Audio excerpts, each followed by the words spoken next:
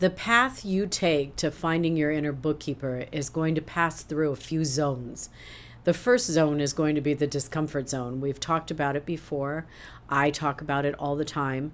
I've learned this with my family, my clients, my spouse, that the discomfort zone about money encompasses huge areas. It is not something that people want to do, like to do, care to do, and they put off doing it. So this quest we're going to go on to find that inner bookkeeper, even on the simplest terms, doing something that you don't want to do. It's always uncomfortable, but we're going to learn how to get comfortable with that discomfort because it's so important. So when I talk about the discomfort zone, I'm talking about the emotional triggers that we have that cause us to spend money we don't have, think for things we don't want, for things we don't need, or for things that we feel deprived of and we want them now. Sort of like I want chocolate, so I run to the store, I get my chocolate, I eat my chocolate, and I go, oh, great. And you sit down and you say, now what? I still want chocolate. Money does that at a level that no other issue can do. Money is very, very difficult to deal with if you're uncomfortable with it. So I've kind of created a chart, and I think you might be looking at it on and off during this video. It's called the discomfort zone, and it talks about emotional spending. And it addresses your triggers. And the triggers for emotional spending are, there's dozens, maybe hundreds of reasons that you spend emotionally.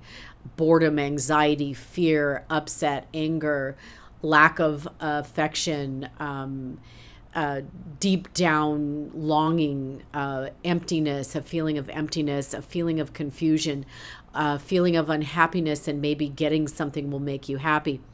And this emotional trigger causes you to do things that I don't know. It makes you feel like you're not very smart. It's like, I don't have the knowledge to create a better world for myself with my money. I don't know how to do this. I don't know how to balance my checkbook. I don't know how to deal with my credit cards. I'm not understanding my credit reports. And you go through this whole litany of things that you don't understand. And so your lack of knowledge contributes to those triggers, and it creates a fear of action. So you say, okay, I want this item. It's $550. I don't really have room on my credit card. I really don't have money in my checking account. I don't have savings for it. My family, needs to put groceries and rent above this thing that I want. And then you feel compelled to go buy it. And then you have this fear of action afterward. Oh my goodness, I did the wrong thing. Now how can I fix it? And then you feel stuck right in the middle of quicksand. You feel like you're sinking.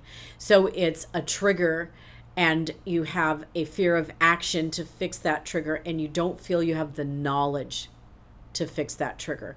The trigger is the place that we have to concentrate on that. What is it about this trigger that you don't understand? Where does it come from?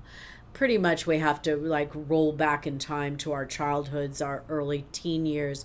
What was going on in our family? What was going on with our friends? What was happening in our life that made us feel this way about money?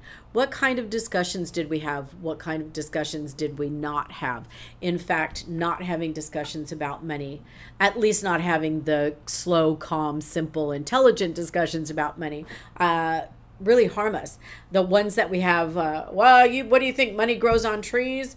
Well, when I was little, I actually said, well, no, I don't think they grow on trees. I was 4 years old going, money grows on trees. Why would you even say that to me? I don't think so. I've never seen one.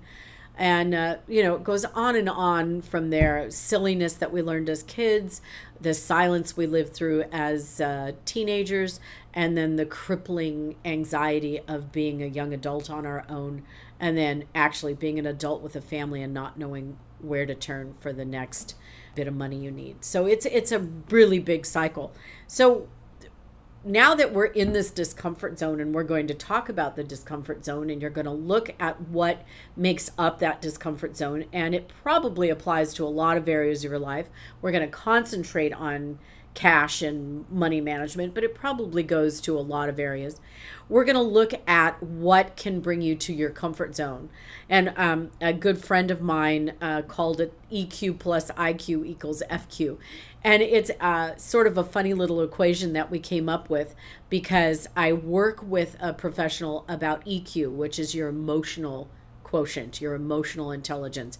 How emotionally intelligent are you to handle all these things that are thrown at you every day? IQ, and as we know, IQ used to be tested in such a weird way that it wasn't even valid.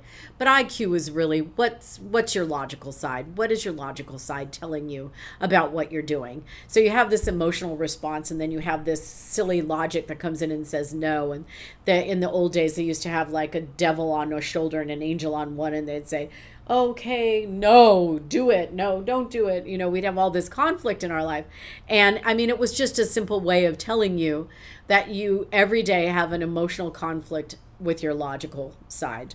And so if you combine the two and you have a strong emotional intelligence and you use your logic, you will end up with a financial intelligence that will really overwhelm you. You'll say, wow, why didn't I think of that before? So think of it in terms of EQ plus IQ equals FQ. Emotional stability plus using your logic equals financial stability. And we talk about what are the things that can replace your triggers.